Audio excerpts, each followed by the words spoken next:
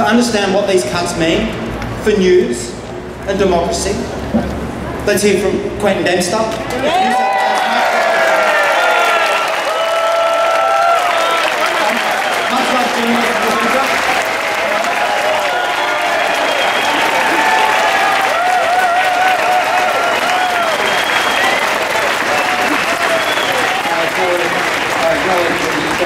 Aboriginal lands always was, always will be. Friends, thanks for turning up to the ABC and SBS today. Those of us who are about to be industrially executed are buoyed by your solidarity.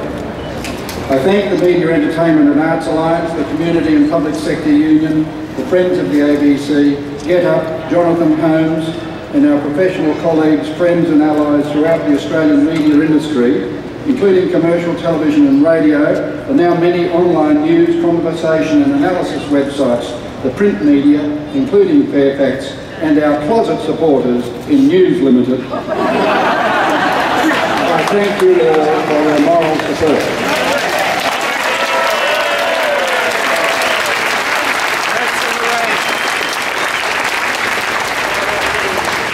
Putting aside rivalry, all thinking content creators, journalists and program makers in Australia know what is at stake here. On Monday, executives from the Human Resources Department of the ABC, if you were a tabloidist you'd call them hit squads, will start to administer targeted redundancy notices. It is at that point the real agenda and its motivation should become apparent. We will see for sure the ABC abandon localism on TV current affairs with the loss of the 7:30 Friday shows, New South Wales, Queensland, Victoria, South Australia, Western Australia. Audiences in the one newspaper capitals will be left to endure the dogmatic simplicities of the Murdoch press. We will see Lateline, which over 25 years has held government to account and exposed the abuse of political and corporate power and institutional child sexual abuse, stripped of much of its field reporting capacity.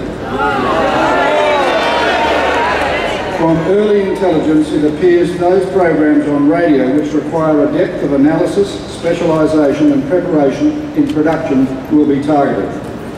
Radio news bulletins will be cut from 10 minutes to 5 minutes, giving audiences just the headlines, not much more than the headlines, less substantive coverage of what is really going on, particularly at the local level.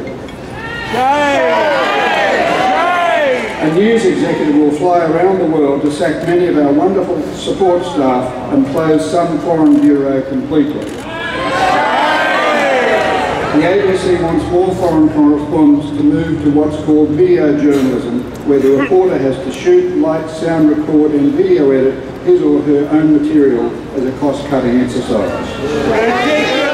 Camera crews on foreign shoots for instantaneous news, live crosses and longer-form current affairs are vital in the editorial collaborative process and for physical safety in sometimes very dangerous situations. Yeah. The quality of the ABC's international reporting, which has helped make the broadcaster so distinctive and trusted, is so sure to suffer. The ABC will be more reliant on syndicated agency material. The engagement of Australians with the world through the eyes of our in-situ correspondents will also suffer, as those who remain will increasingly be instructed to chase ambulances and natural disasters for a bigger visual bang than the 24-hour news cycle. Thanks to Christopher Pyne, a panicked constituent, politician and disloyal cabinet minister from South Australia, for highlighting what we have long known. Through successive budget cuts and a management resourcing priority to win the digital race, the ABC is Sydney-centric. The loss of the ABC's Adelaide TV production house, the last remaining regional TV producer outside Sydney and Melbourne, with the loss of more than 100 jobs, is a cultural and local tragedy. What is about to happen on Monday comes after the mindless vandalism to Australia's engagement with Asia and the Pacific through the termination of the Australia Network contract. Foreign Minister Julie Bishop, who I acknowledge has done some determined diplomatic work to bring Vladimir Putin and Russia to account over the MH17 atrocity, and I acknowledge she has done all she can to help the Media Alliance with the liberation of Peter Gresta in Cairo. But I'm afraid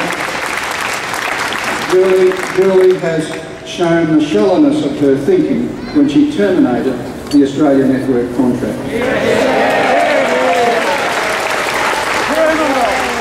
She cited the ABC's display of editorial independence, apparently, over its coverage of the Burned Hands case and the ABC Guardian exposure of the Australian Signals Directorate's bugging of the mobile phones of the Indonesian president and his wife as a motivating influence in her decision to terminate the Australia Network contract.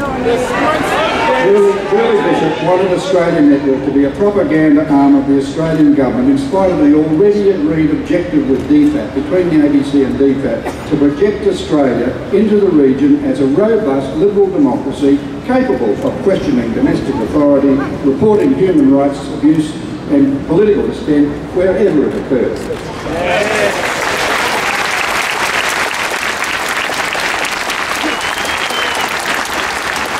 The ABC in Australia has lost 70 of our Asia Pacific News Centre international program makers, in situ correspondents, and the chance to wire this country into Asia as never before through specially made quality, ethical news, business, sport and entertainment programs to reach the region's estimated 3.3 billion mobile phone users. We have all this content paid for by the taxpayers and produced and aggregated by the ABC to reach the Asia Pacific users. Radio Australia has been distressingly reduced to rip and read. Please note, people, that Julie Bishop terminated the contract at the nagging insistence of the Murdoch press. I can only hope she eventually realises what she has done through the exercise of her ministerial discretion. I must mention what is happening to SBS. Dateline has been gutted of its reporting strength and reportedly is to be made lighter even when it returns to air next year. Dateline has been a most courageous and cost-effective contributor in public broadcasting and investigative and exposure journalism worldwide.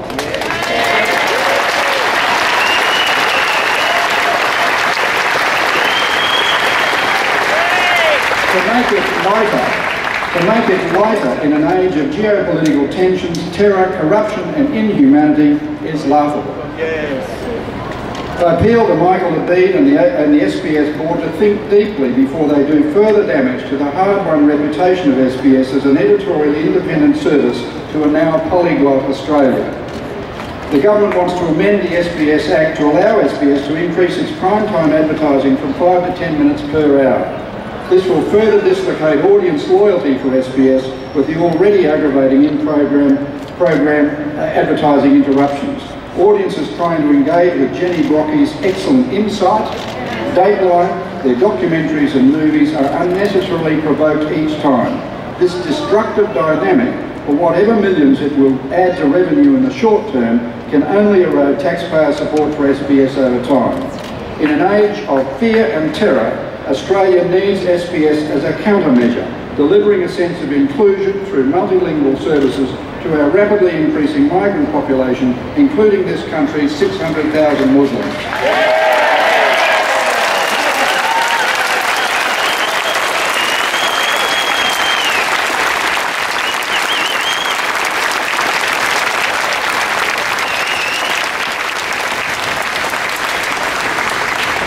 The noted casuist Malcolm Turnbull has said the incoming Prime Minister's pre-election statement that there would be no cuts to the ABC or SBS has to be taken in the context of his and Joe Hockey's prior warning about efficiencies at the broadcasters.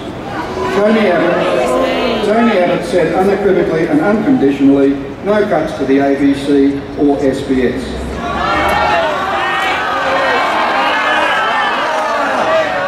A casuist is a person, especially a theologian, who attempts to resolve moral dilemmas by careful distinction but ultimately false reasoning. In the Australian vernacular, that means bullshit.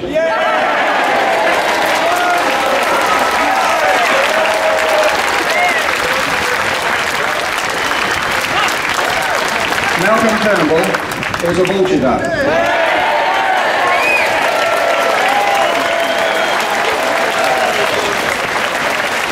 I remember him once promising never to tell a lie to the Australian people.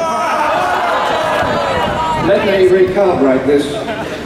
Malcolm Turnbull is a bullshit artist who has now compounded Tony Abbott's lie.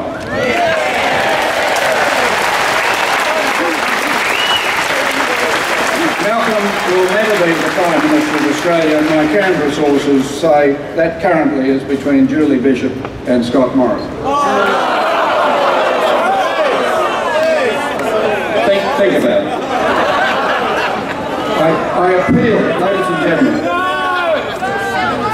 I appeal to members of the Liberal Party of Australia and the National Party to think carefully about the power play now apparent in what is a Rupert Murdoch-directed ideological attack on the public broadcasters of this country.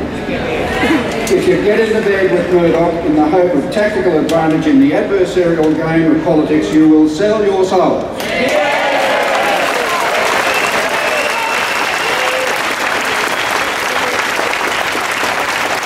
When the tide turns, he will dump you in the gutter and laugh at your gullibility. Memoirs from fallen political leaders, double-crossed business partners and pubs full of sacked editors attest to his ruthlessness, his unethical culture and expediency. The ABC was created in 1932 by the A.J. Lyons coalition government, its creation actively supported by Robert Gordon Menzies, then a Victorian MP. SBS was created in 1979 by the Malcolm Fraser Liberal National Coalition government, largely because the ABC was seen as deficient in providing multilingual services for millions of newcomers. I appeal to all political parties, including the Murdoch-intimidated and recalcitrant Australian Labor Party, to now rewrite their media policies to secure a mainstream role for ABC and SBS as editorially and creatively independent, non-commercial public broadcasters or cybercasters through the digital revolution.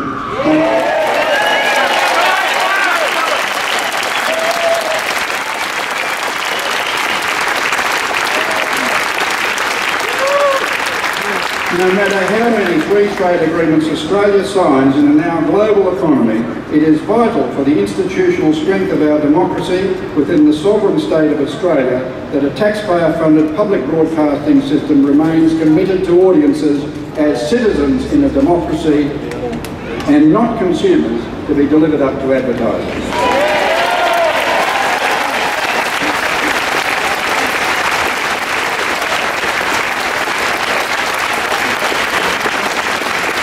Finally, I want to convey a message from Matt Peacock, the Staff Elected Director of the ABC, who has been a conduit for staff concerns about the coming reshaping of the ABC. Matt joins with us in our resolve today. The fight has only just begun. There are forces at work in this country out to destroy the ABC and SBS and our unique public broadcasting system. We must not let this happen. We must never get tired. Thank you.